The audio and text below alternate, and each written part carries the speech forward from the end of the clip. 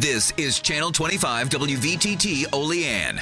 Now, from the Twin Tiers' biggest broadcast news operation, this is the 6 o'clock report with Jeff Andrulonis and Alexa Olson. Listen on News Radio 96.7 WVTT or watch on News Channel 25 WVTT television. WVTT proudly presents the 6 o'clock report. Good evening, I'm Alexa Olson. And I'm Jeff Andrulonis. Good evening. The big story tonight on Twin Tiers Evening News. What do you think the state of the Empire State is? Well, New York State Governor Andrew Cuomo yesterday delivered the State of the State address, touching on topics like gun control, Sandy Aid, and minimum wage, and also bringing up some new ideas like lengthening the school year for children. With more on the State of the State address, let's go live to the WVTT Digital News Center, where WVTT's Valerie Tysaner is standing by. Valerie, you talked with some local folks to get their reaction to the State of the State address from the governor. What have you found out? Jeff, Governor Andrew Cuomo's State of the State address last night, he talked about a lot of controversial things. So I did just what you mentioned. I talked to some local figures in Olean to see what they thought about his proposals. He says he owns a gun, but in the State of the State address, Governor Andrew Cuomo called for even stricter gun regulations. Agenda number 1, enact the toughest assault weapon ban in the nation, period. New York already has some of the most stringent gun laws in the United States, but Governor Cuomo thinks more can be done, especially in light of the recent shootings. Most notably, Cuomo called for a ban of magazines with a capacity of more than 10 rounds. I believe there should be a limit on the multi-capacity magazines, and I don't think anyone's going to argue that. I think he could limit it to 5. You know, someone's just going to have to carry more magazines. He also proposes closing the private sale loophole by requiring background checks, regular checkups of gun owners to ensure they are still qualified to possess guns, and a ban on assault rifles, and a ban on assault weapons. I certainly am not looking to knock on anyone's door and ask for their assault weapon back. Olean Police Chief Schnell says he understands where the governor is coming from, but the devil is in the details. They want to revisit those people who have gun permits and see if their status has changed in one way or another. Who is going to do that? Is it going to be a new function of the state government? I mean, are they going to create a department for that? You know, the state is broke now. Where are we going to get the money for it? Governor Cuomo did more than talk about gun control in the State of the State address. He also addressed education reform. One suggestion he had was to increase the amount of time spent in the classroom by 300 hours annually. Olean School Superintendent Dr. Colleen Taggarty weighed in.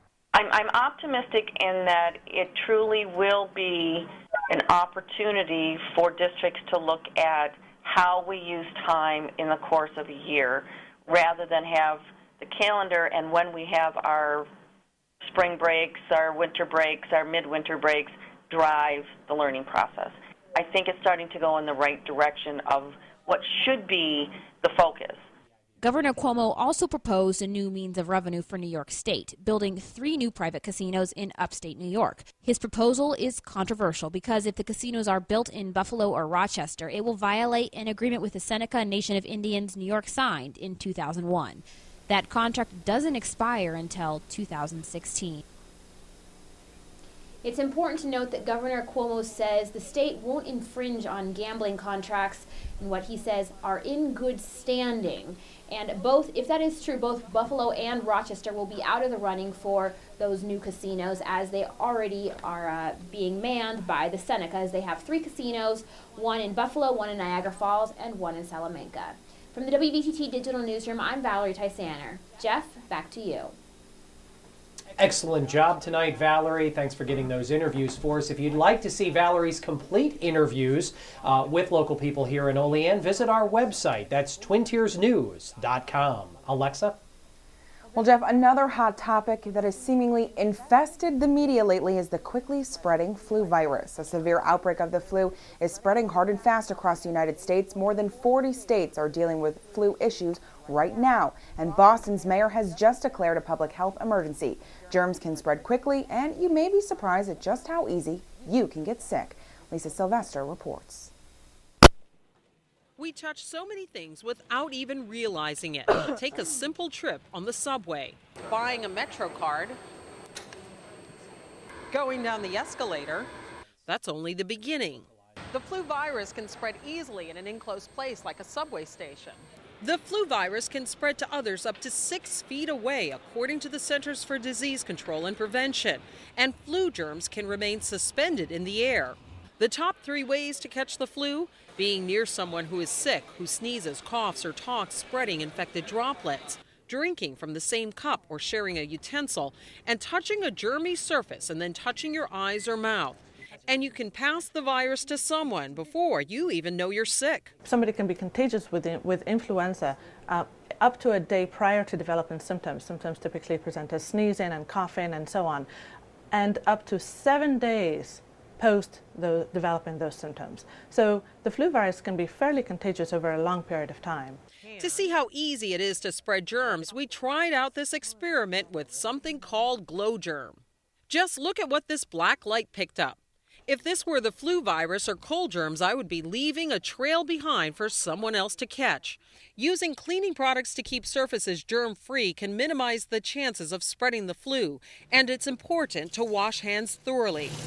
Jessica Benton is with Calico Industries, a company that distributes glow germ as a way to teach proper hygiene. Some people sing the ABCs, happy birthday 2 times, but at least 20 seconds of vigorous washing. I do know when people do wash their hands, they may not go in between their fingers, get underneath their fingers, so there's lots of germs that obviously you can't see germs, but do get stuck behind when you don't wash your hands properly. According to the Centers for Disease Control, most of the country is now experiencing those high levels of influenza.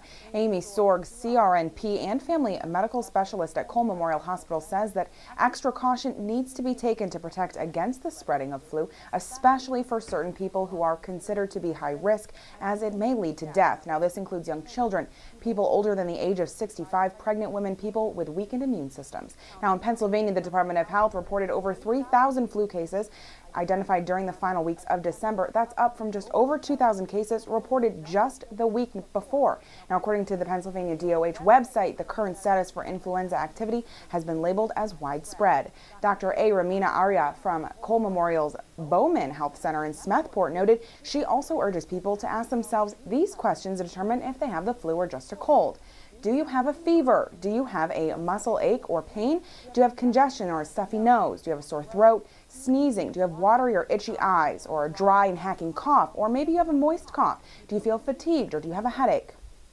She says that if you answered yes to having a fever, aches, and extreme fatigue, then you probably have the flu. Sneezing and watery, itchy eyes will most likely be allergies, and congestion or a stuffy nose probably means you have a cold, Jeff. Well, the best way to ward off the flu is to drink plenty of water, take vitamin C, and get lots of exercise. You're on your own for the water and the vitamin C, but Wellsville residents can get their exercise with a new opportunity to partner with the YMCA. Now, local residents will be able to get more information about YMCA recreation programs at a meeting that's going on right now, and another meeting that will start at 12:30 Saturday afternoon at the Howe Library in Wellsville. As of Tuesday, the YMCA began administrating recreation department activities in the community center through a contract with the town. That includes a county office for the aging program for older adults. An Allegheny woman is facing charges tonight after she was arrested following an incident that happened earlier this week in the town of Allegheny. According to the Cattaraugus County Sheriff's Office, 53-year-old Gail Peterson was arrested for second-degree harassment and fourth-degree stalking. She was taken for arraignment and is due back in court at a later date. A former Buffalo teacher is on the run. She's charged with having an inappropriate relationship with one of her students. Here's a mugshot of Kara Dickey. She admitted to having a relationship with a 14-year-old student while teaching at a South Buffalo charter school, according to authorities. Police in Buffalo tell WVTT that Dickey disappeared while on parole after she cut off her ankle monitoring bracelet. Police believe that Dickey and the boy had a suicide pact at the time, but she couldn't complete it because she was arrested. Now, parole officers say that they just got information that Dickey might be involved with another minor at the time. And baseball stars Barry Bonds, Roger Clemens, and Sammy Sosa have been denied entry to baseball's Hall of Fame, with voters failing to elect any candidates for only the second time in 4 decades. We will have more on that story later on WVTT Sports. Jeff? Alexa's still to come tonight on Twin Tiers Evening News. Our first look at weather in just minutes. Also straight ahead, our global news update and also the WVTT Wall Street wrap-up. All coming up here on News Channel 25 WVTT.